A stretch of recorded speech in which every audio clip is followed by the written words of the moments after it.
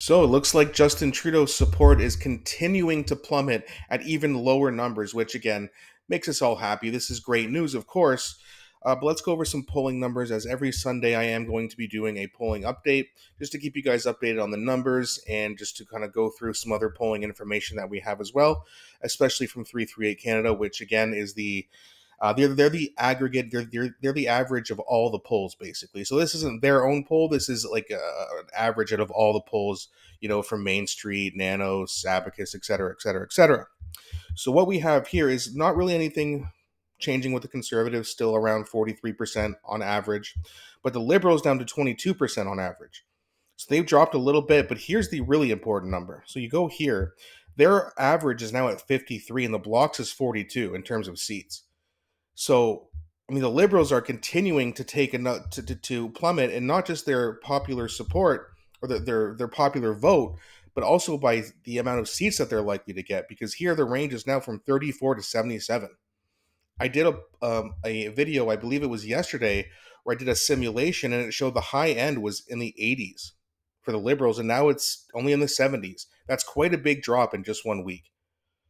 Now, again, we also have rumors of pro-regression, which means the government's basically going to shut down. Nothing can be passed until I believe January. So, I mean, there's rumors that Justin Trudeau is going to do that just to kind of buy himself some time. But again, all he's really doing is just delaying the inevitable. Not to mention, that's probably going to piss a lot more Canadians off. He might even lose even more support, which I do predict happening for sure, especially as we get into the new year with more taxes coming. The carbon tax going up again for the fourth time. That's going to piss people off as well. So again, and now you look at this low end number here, 34. That's exactly what Michael Ignatieff finished with in 2011, which was one of the worst years, if not the worst year, the Liberals ever had. And we're getting closer and closer and closer to that number. I also did a simulation where, best case scenario for the Conservatives, the Liberals could lose, or sorry, the Liberals might only end up with like 18 seats, right? So you go over here to the simulator. So best case scenario for the Conservatives, so Liberals at 20%, and then we'll go with the Conservatives at 46%, and then we'll move, say, the NDP,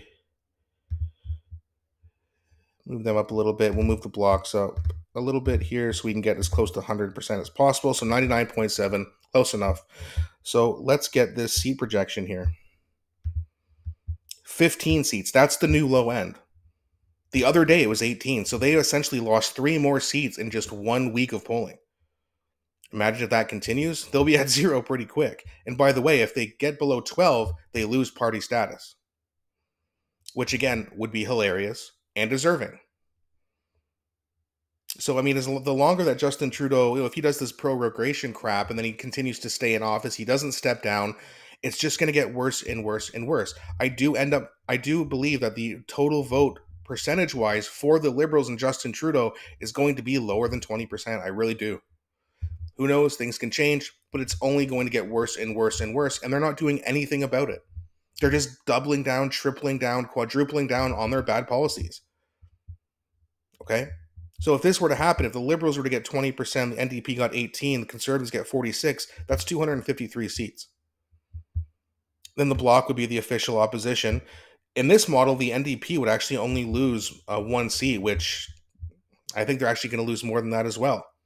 Yeah, Jagmeet Singh has made it very clear that he wants to take on Pierre Poilievre. However, Canadians don't seem to believe that he's the guy to do it, which also leads me to my next question. Right, so since we have the NDP at around 18% on average, 18 seats, I mean, they're due to come in 4th place. If that happens, you got to think the NDP is going to be having a really hard look at removing this guy from leader. I don't know who they have. I don't know if they have anyone better.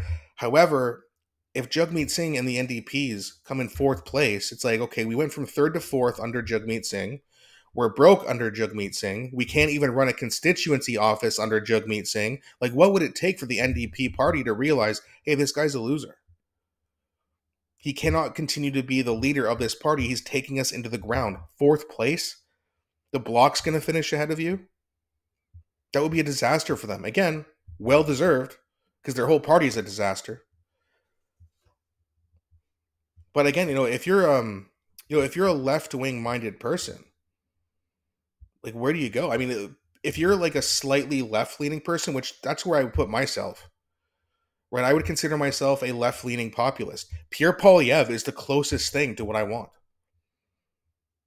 Conservatives are not supposed to be closer to us. The Liberal Party is supposed to be closer to us. The NDP party is supposed to support Canadian workers, the average people, the middle class. That's supposed to be the party that is going to be different than the Conservatives and the Liberals, but they're not.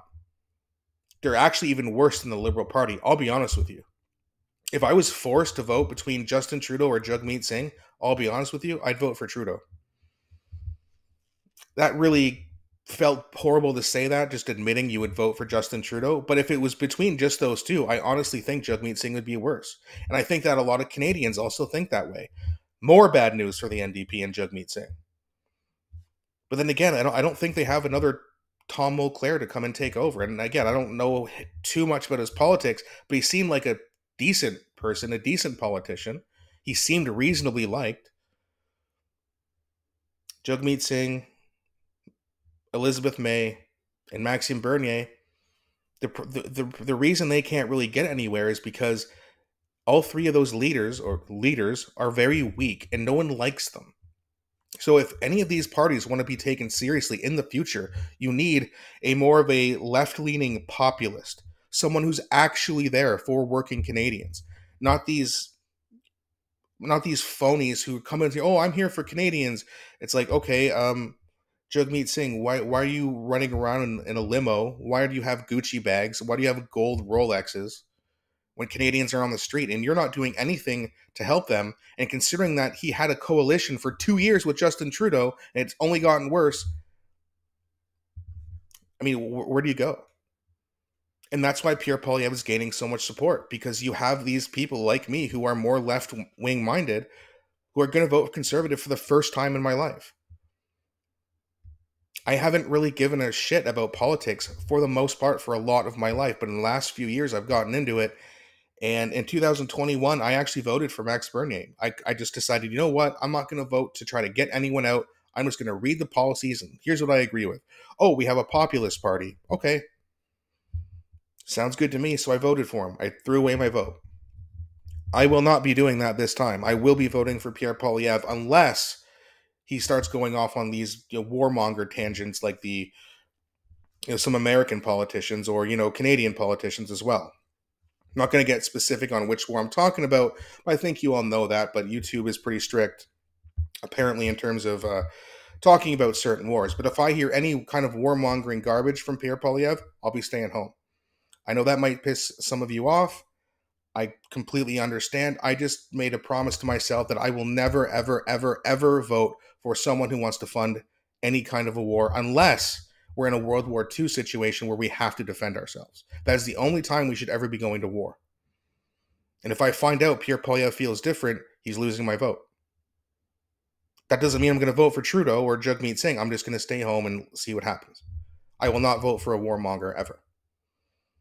Again, that might make some of you upset, but you have to understand where I'm coming from.